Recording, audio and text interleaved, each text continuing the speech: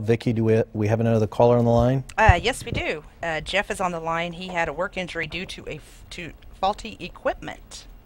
All right. Thank you, Vicky. Let's talk to Jeff. Jeff, this is Roger Reed Miller of Lawyer on the Line. How can I help you? Yes. I'm calling because I was in an accident here about 2 months ago, and I've been talking to a lawyer about it because I've been on a drilling rig, and a piece of the blocks fell out of the air, came down, hit me in the head, hit my shoulder, landed on my leg, and busted my leg in three places. I've had 2 surgeries. I've actually got a lawyer with it right now looking at the case for me to see what he can do. But I've got some questions about it because I don't know how kind of go about it. Is the blocks, the piece that came off weighs about 400 to 500 pounds, and I don't know if they're, I would say, responsible for the equipment that came down and hit me or not. Because I'm on work comp right now, and that's why I'm wondering: is a block, are they responsible for the equipment that came down and hit me? Well, who caused the block to fall on you and cause you to suffer injury?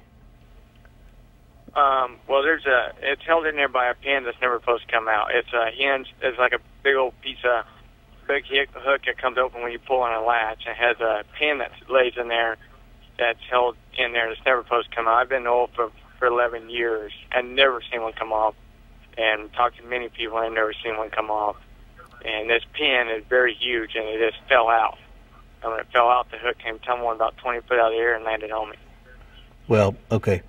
As you said, Jeff, you have a workers' compensation lawyer now, and I'm a little bit hesitant to talk with you on the air because of that, but I will say this: you really need to talk to your workers' compensation lawyer that you have currently employed about this. They need to be able to help you out in this. Otherwise, I think it might get a little bit complicated for you to have a second lawyer to explore the negligence claim against some other entity that was either negligent in maintaining or negligent in manufacturing this device that ultimately failed and caused you to suffer injury.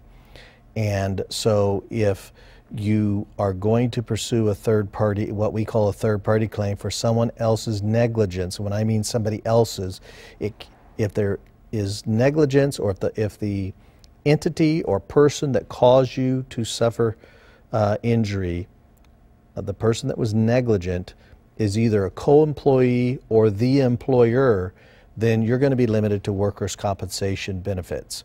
If, on the other hand, there is some other entity out there that was negligent in causing this accident, they're ultimately going to be responsible to pay for all of the damages that you can prove that are related to this incident.